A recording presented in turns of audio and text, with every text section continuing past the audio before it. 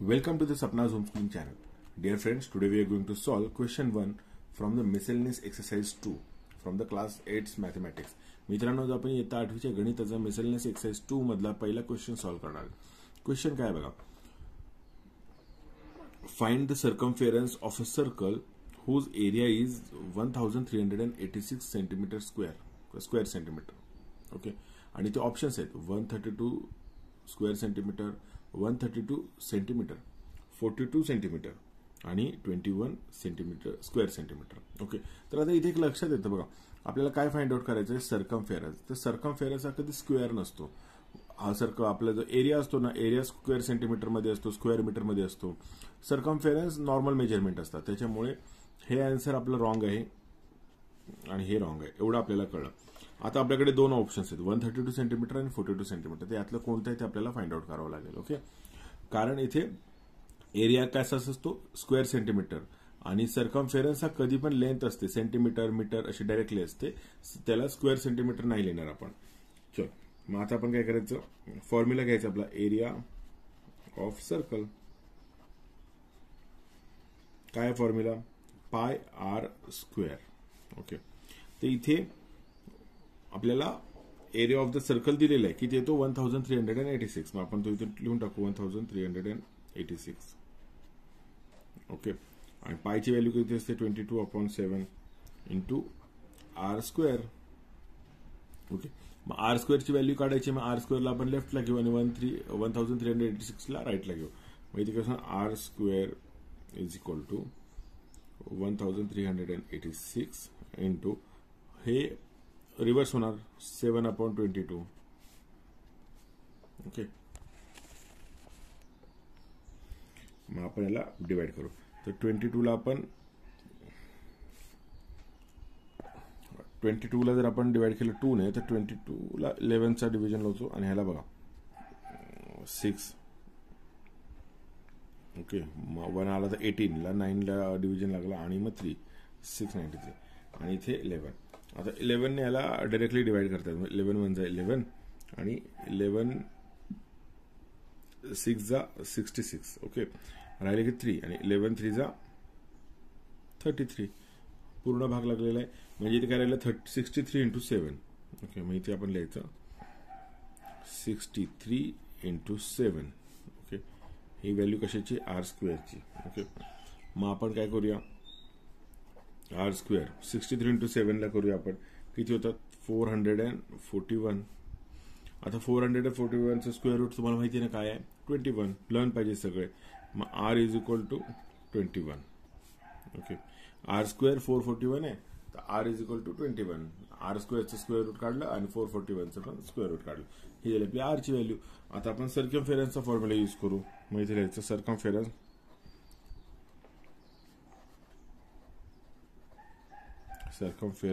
म्हणजे C is equal to 2 पाय R. 2 into पायची value 22/7 into आरची value किती आहे 21. ओके, ते इझी आहे ना, 7 1 जा 7, 7 3 जा 21, म्हणजे 2 इंटू 22 इंटू 3. ओके, मग आता आपण हे काढूया, फाइंड आउट करूया. आता 2 इंटू 22 किती होणार 44, म्हणजे 44 इंटू 3 आणि 44 इंटू 3 किती येतात 132.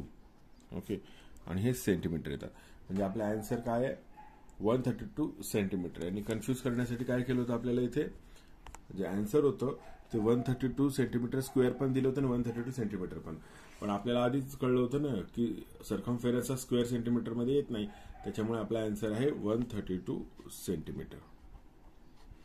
ओके, चलो नेक्स्ट क्वेश्चन बघू आपण.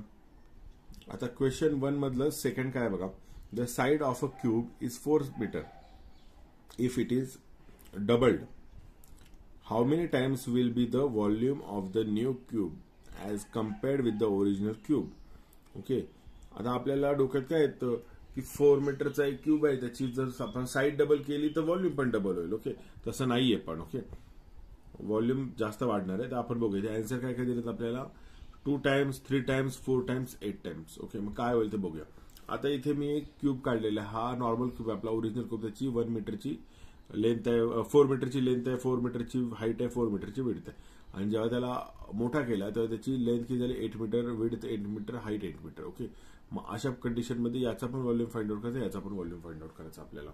ओके, आणि मग आपण व्हॉल्यूमच्या हेल्पने आपण त्याचं कंपॅरिझन करू शकतो. मग आपण आधी काय करायचं, volume of the original cube इथे लिहायचं. Side of cube is equal to किती होणार 4 मीटर, 4 सेंटीमीटर. मग volume of the cube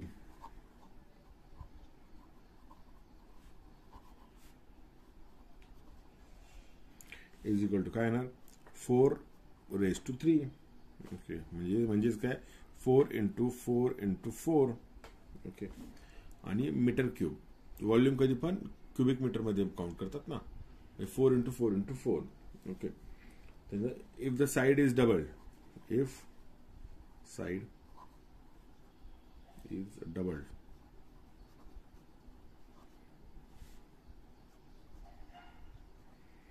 then new side of cube is equal to 2 × 4. म्हणजे किती होणार 8 मीटर. ओके, मग volume of new cube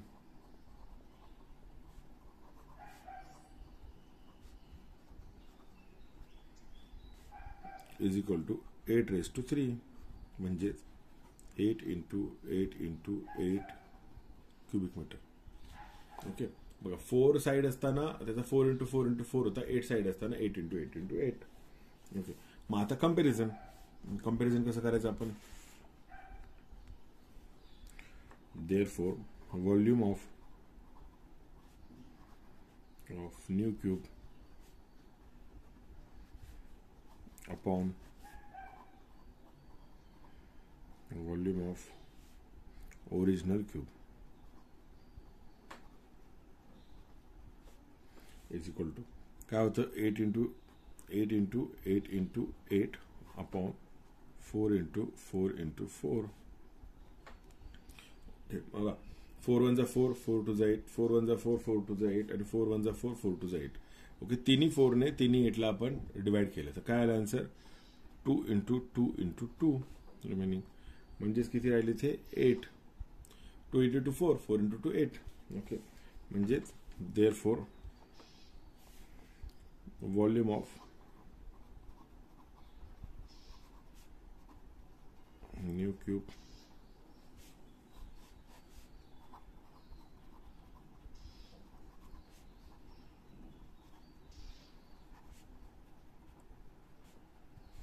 is equal to 8/1. Answer किती आलं 8/1. ओके, म्हणजेच यांचा जो काय बोलतात कंपॅरिझन आहे ते 8 टाइम्स वाढणार आहे. म्हणजे न्यू क्यूब जो आहे ना त्याचा व्हॉल्यूम हा 8 टाइम्स इन्क्रीज होणार आहे. आपण इथे काय केलं, आता क्रॉस मल्टिप्लिकेशन केलं तर volume of new cube × 1 is equal to volume of original cube × 8 आहे की नाही. म्हणजेच volume of new cube is equal to 8 × volume of original cube. कारण ह्याच्याशी 1चं मल्टिप्लिकेशन झालं म्हणजे ह्याचीच व्हॅल्यू राहिली. म्हणजे आपल्याला लक्षात आलेलं की जो न्यू क्यूब आहे ना तो 8 टाइम्स मोठा असणार आहे व्हॉल्यूम मध्ये. मग आपण आपला आन्सर इथे फायनल करूया.